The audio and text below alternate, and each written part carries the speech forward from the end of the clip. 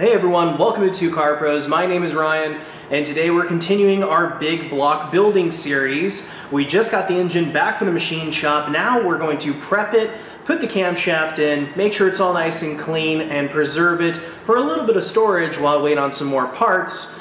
With all that out of the way, make sure you check out the other videos in this series. I put them on a big playlist here on YouTube, and I'd really appreciate it if you check those out as well. So let's go ahead and get into it. Okay, with Halloween over, we can go ahead and unwrap the engine. And you want to be careful with the razor blade. You don't want to create any kind of gashes or anything that's unsightly on your engine or any kind of mating surface. So just be careful with it and take your time.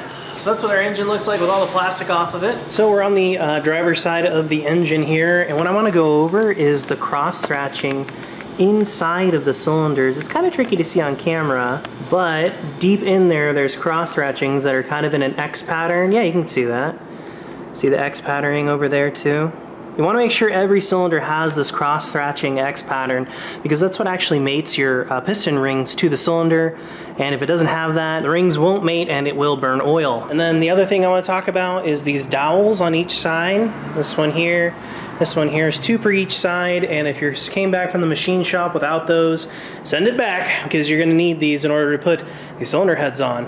And then you also want to check all the threads for the heads and maybe in the bell housing bolts. You need to check all the threads on your engine to make sure a good machine shop will have chased all of those to make sure that they're in good shape. So this is the front of the engine. These are your cam bearings here. You see that little teeny tiny hole just there? That is where your camshaft actually gets lubricated between the cam bearings, and you can see them all the way back there in the mains.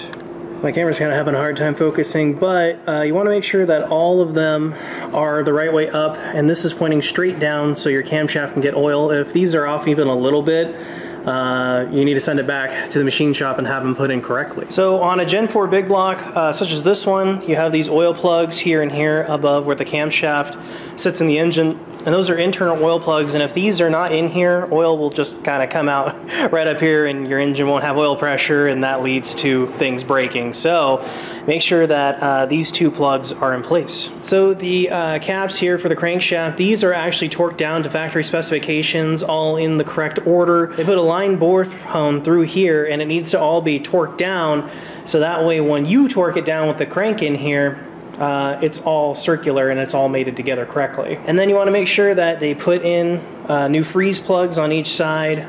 Mine are all brand new, fantastic. And the oil gallery plugs are in their place as well, because even if one of these is missing, it's going to pee oil everywhere, which you don't want, obviously. And then there's an oil sending unit down here, which is this hole there.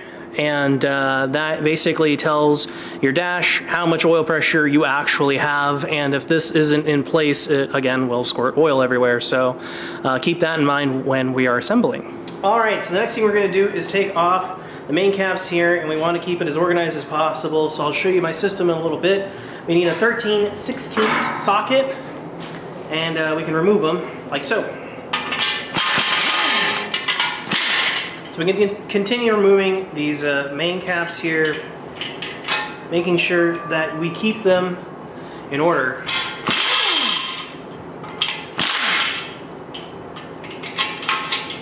Now, at least on a Gen 4 big block, they are numbered, but if they're not numbered, go ahead and number them with a Sharpie so you can't get lost.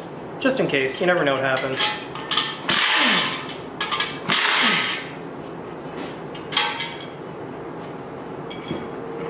So our engine here is basically ready to get ready. What we need to do now is clean it very thoroughly. The machine shop is going to do the best they can, but you really don't want to trust something this crucial to someone else. You want to make sure that this is clean. So we're going to soap it down with some soap and water, get it all nice and clean, and then blow it dry with some compressed air to make sure there are absolutely no little metal chips. It's even stuff that's insanely hard to see, or maybe even smaller than you can see. We want that out of there. So we have to make sure that it's nice and clean, so let's go handle that. All right, so we're outside here.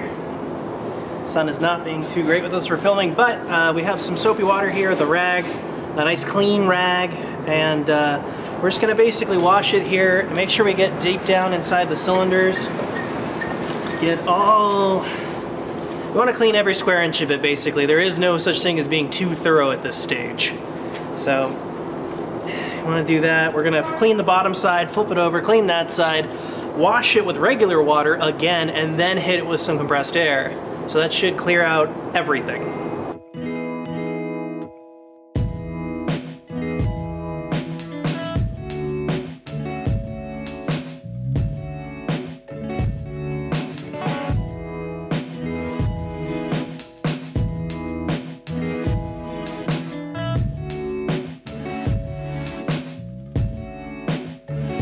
So surface point rust at this point is a bit of an issue, so at this stage it is important to keep the engine wet at all times until we get to the WD-40 stage. With the engine the right side up, it's a lot easier to do the cylinders really well, because obviously that is the most important part. So you want to make sure that is really well clean, along with the camshaft bearings. Those need to be cleaned too. I mean, everything needs to be clean, but this is just plain Jane water.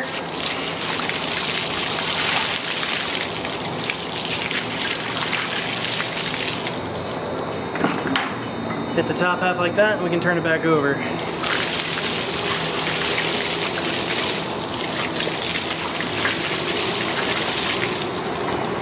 Now we gotta pull it out of the sun. Now we're gonna get our air hose, which are with a rubber sprayer attachment, because you don't want metal, because you don't want to gall anything.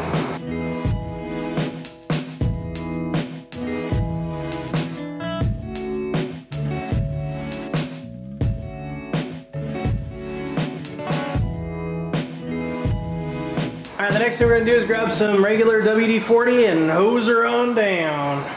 This is a rust preventative, and it will stop the bare metal from rusting.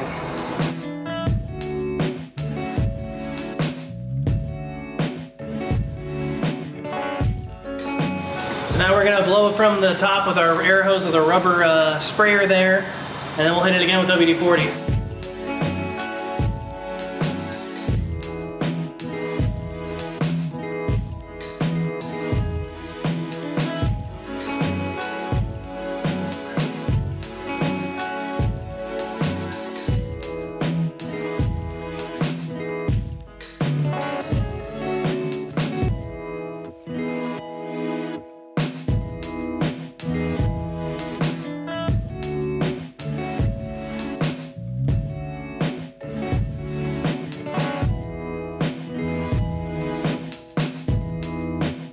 Now that it's nice and basically blown dry with a little bit of WD-40 on there, we can give our final coat of WD-40 and be thorough, especially in the cylinders, all the mating surfaces. Any bare metal, which is basically the whole thing, needs a nice coat of WD-40 to prevent any kind of rusting while we're working.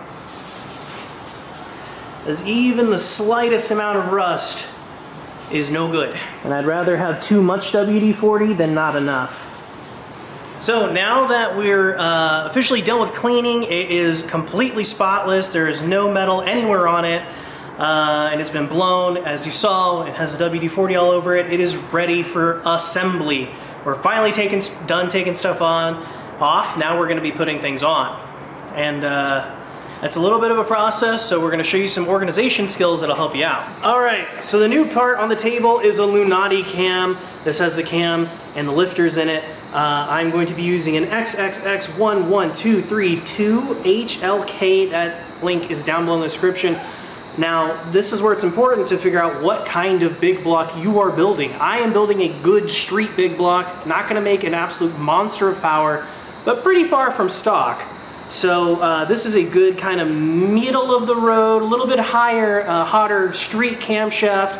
Really cool. If you're not really sure what kind of lift and duration you're needing, call my friends at Lunati.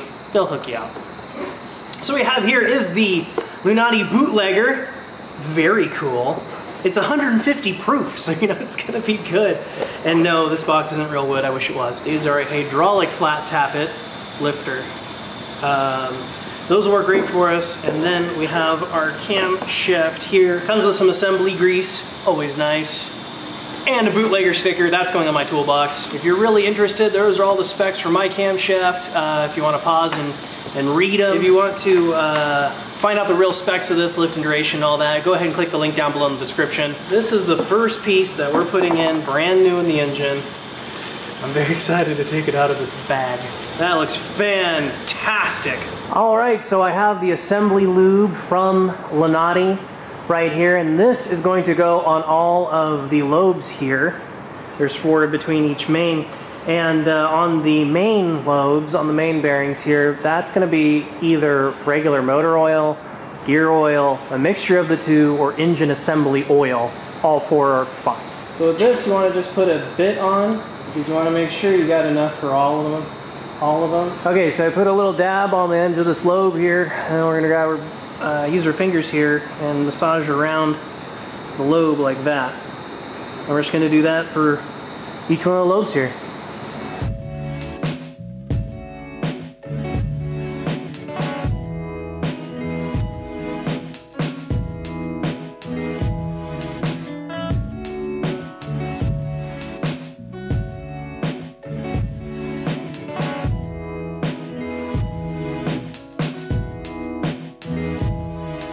All right, so all the lifter lobes, we'll say, are lubed up with the assembly lube, but we want to go ahead and put some on the fuel pump lobe as well. That's this one here on a Gen 4 big block, because those have a mechanical fuel pump, mechanical fuel delivery. So the fuel pump lobe is right here, and we need to lube that up because on a Gen 4 big block, it's mechanical fuel delivery, and it's technically a lobe, and we don't want that surface eating fuel pump push rod. And then we also want to do the distributor gear as well, because when you put the distributor back down, that's going to be dry, so might as well put some assembly lube on that as well, if you have some left over, which you should. There should be plenty. That was pretty generous, and I still have quite a bit left. All right, so I got some assembly lube in this cap here, and we're going to put it on these 5 main journal bearings. Dab it on our fingertips here and go around on each one. Nice film on there for assembly.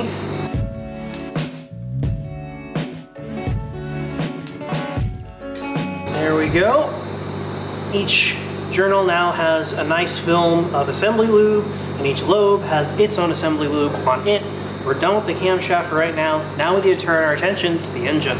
Okay, so we're gonna put some of that engine assembly lube on the bearings here, because the camshaft can't be dry when you're assembling it, because those surfaces will eat each other, so you want to make sure that it has a nice film on there of assembly lube. And again, being generous is better than being stingy. You want to go ahead and, you know, put a fair amount on there.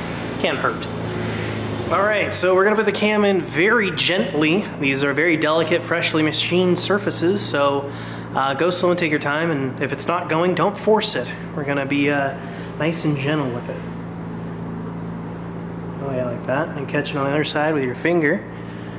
Kind of work it around. There we go.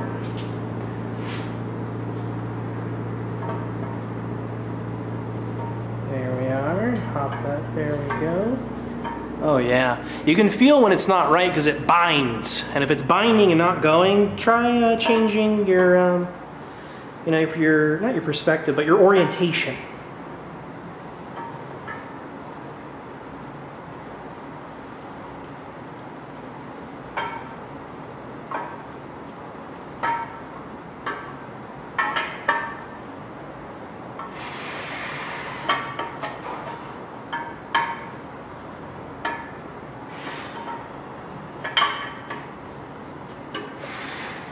And there you go.